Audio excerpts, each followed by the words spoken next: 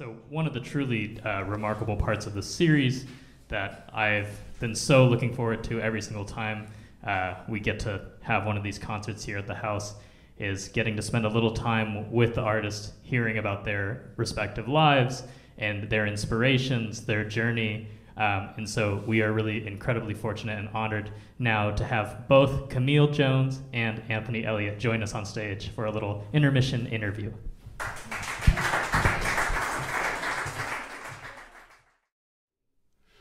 Well, I think I certainly miss so much the interaction with my students because, that's a very special bond when someone comes from a long distance away and you become very strongly connected.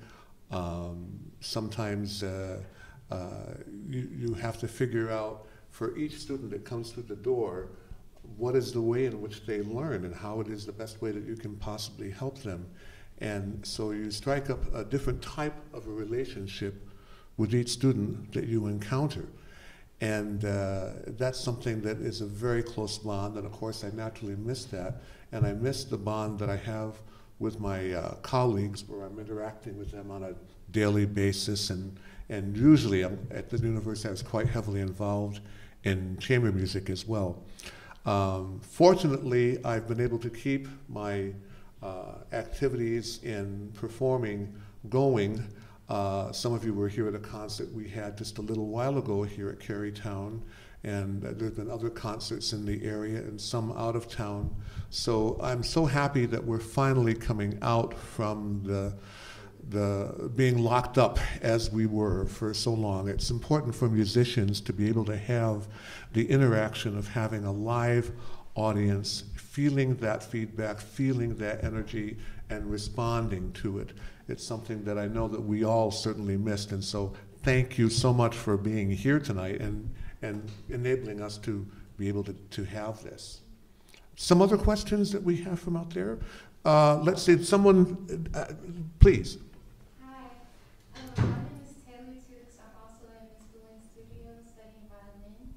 And one of my questions for you is, what are some of your favorite experiences as a pioneer and advocate for Black people in classical music spaces? Well, I would have to say, I think one of the experiences that was most amazing to me was the very first time I had an opportunity to conduct the Sphinx Symphony at Orchestra Hall in Detroit, because the Sphinx Symphony was completely comprised of African American and Latino musicians.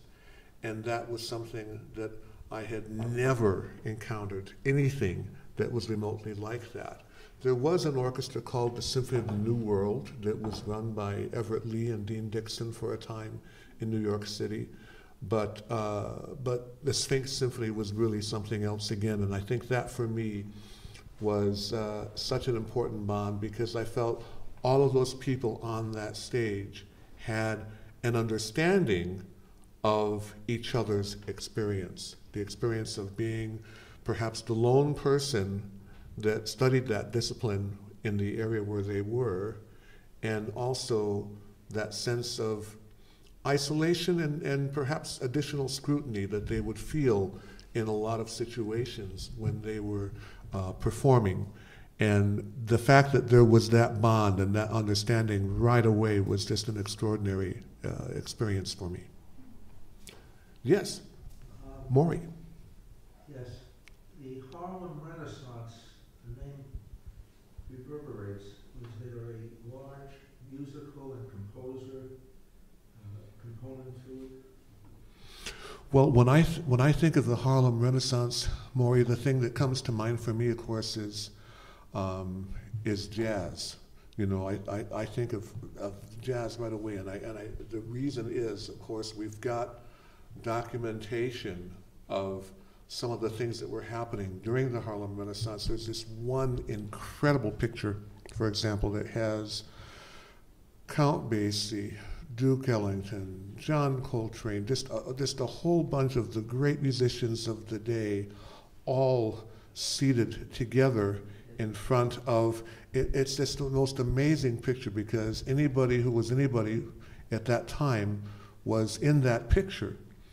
Now, a lot of the composers that came along a little bit later than that, there were some like Chevalier de Saint-Georges who was earlier, Bridge Tower was earlier, but I think of when I think Harlem Renaissance, I think of it primarily in association with jazz. Florence Price, of course, came along, and also Margaret Bonds. So there were people who were composing around that time, certainly. But when I think of the Renaissance, I think of jazz primarily. Well, I think it's time for some more music. So thank you so much, everyone.